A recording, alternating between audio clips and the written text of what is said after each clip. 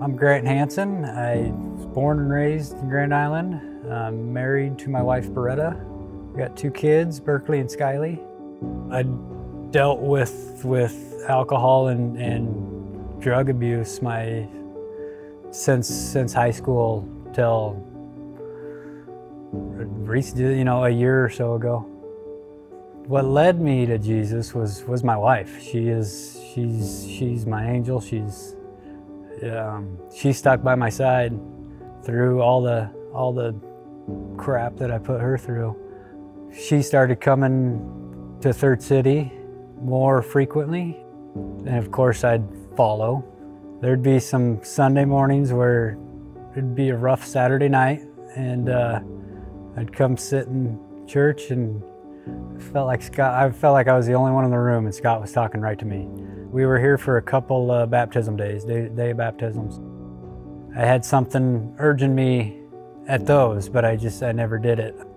And I'd been sober for almost a year, and just figured it's time to let that old guy go and follow this new guy and see what happens. Leading up to it, I talked to my wife and kids, and told my wife I was thinking about doing it. That the day of was awesome. I mean, it was very, very special, very spiritual, I guess you could say too. I know afterwards I had to deal with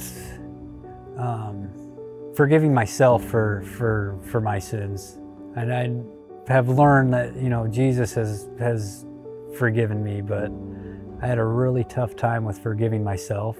Life has been way different. The atmosphere at home with the kids, me and my wife, our relationship is growing like crazy. It's awesome. We're finally becoming the best friends, I think, that we've always kind of both longed for, but I was an idiot sitting at the bar. So life everywhere is becoming really cool. At work with the guys, they tend to ask me for some prayers more, than they ever have.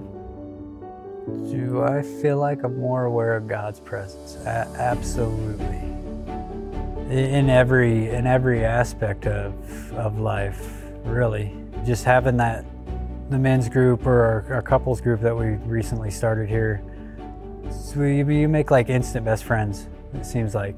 Our couples group, we do different things with them, not just meet on our weekly night, but we've gone out to dinner and just gone and hung out at other people's places, and that has been a great thing in my life recently.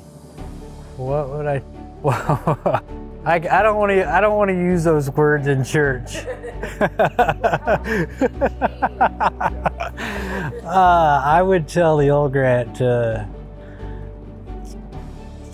just get up, quit what you're doing, and just come see what the other side's like. Every other thing I've done in life, I've just dove in head first and not thought about it, and that's kind of what I did here. I dove in head first, and yeah, do it. Do it.